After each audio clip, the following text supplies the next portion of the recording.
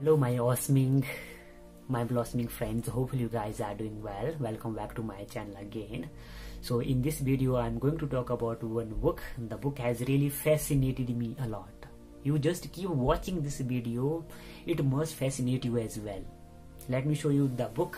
The book name is Rich Dad and Poor Dad. The book is written by the Robert Kiyosaki. He is one of the top listed bestseller author in the world. This book took me 1 month to read. It was actually offered by my close friend to read. So whole book is based upon the robot real life. Without any further delay, let's get started. What else in this book? Let me first talk about Poor Dad. Poor Dad was robot real father. He was well educated. He did PhD degree. But entire life he struggled a lot to be financially independent. Even he was a very hard worker. Rich Dad was his friend Mike's father.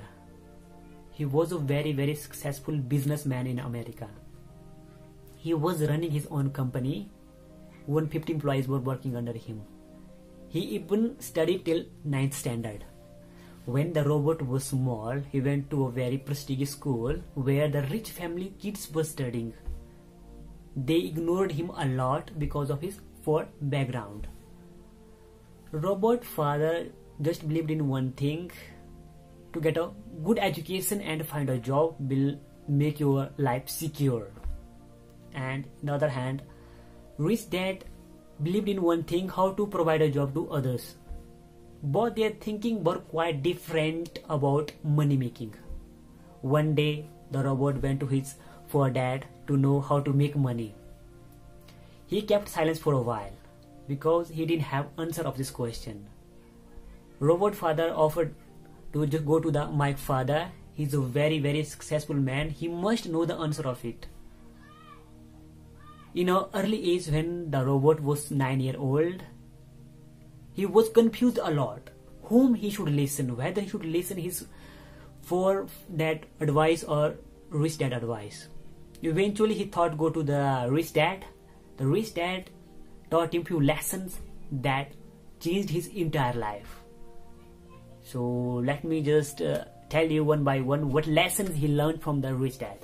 First lesson he learned from the rich dad, it was, he told him rich don't work for money. Money work for them.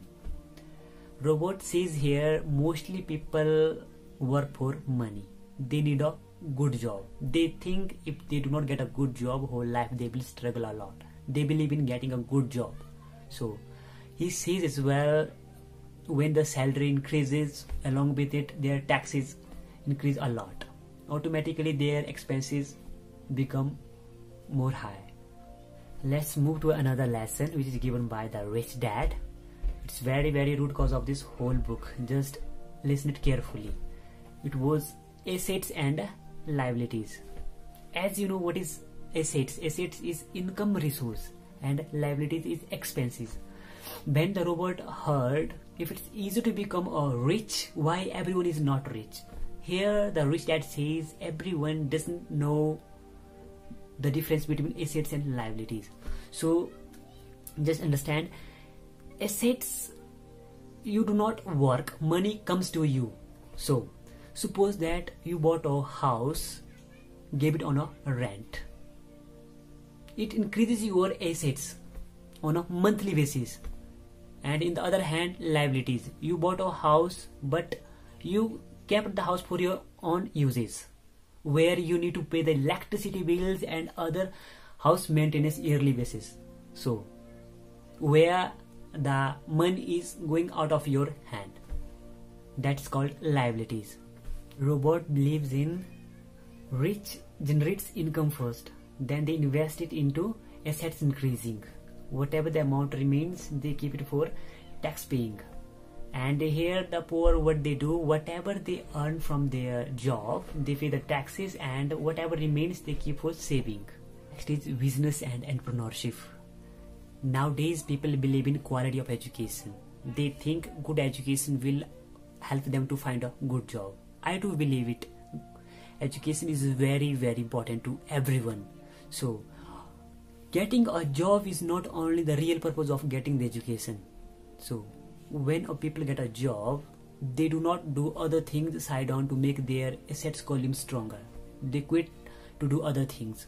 When the Robert quit his first job, his father was quite upset, but his rich dad appreciated him a lot for his new learning steps. One of the key factors he shared: who wants to run their own business, just be a master in selling and delivering skills. Without it, no one can just take their business forward in their life. So he shares one story. When a lady reporter was taking his interview in Singapore, she was the writing author.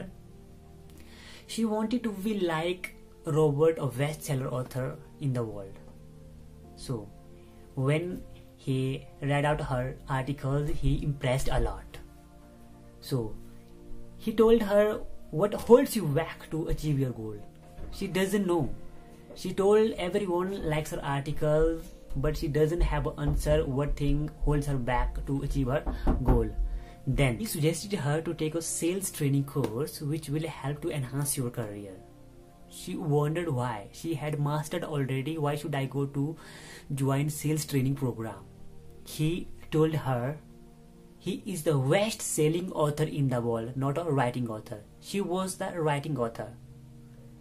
When she got to know, she was totally surprised. Robert shares again here one story of Ray Kroc. As you know, Ray Kroc is the CEO of the McDonald's.